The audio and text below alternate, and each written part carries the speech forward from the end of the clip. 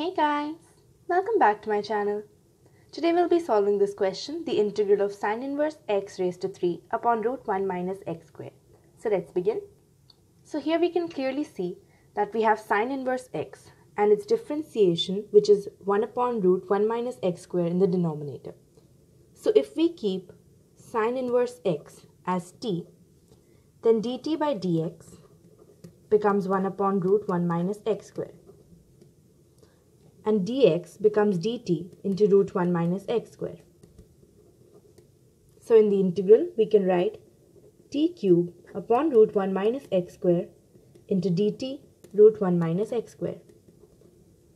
The root 1 minus x squared gets cancelled and we are left with t cube dt, which we know is t raised to 4 upon 4 because it's the power plus 1 and the same in the denominator, power plus 1. So t raised to 4 upon 4 plus c, which ultimately becomes sine inverse x raised to 4 upon 4 plus c. And that becomes the final answer. So thank you so much for watching guys. I'll see you in the next video. Bye.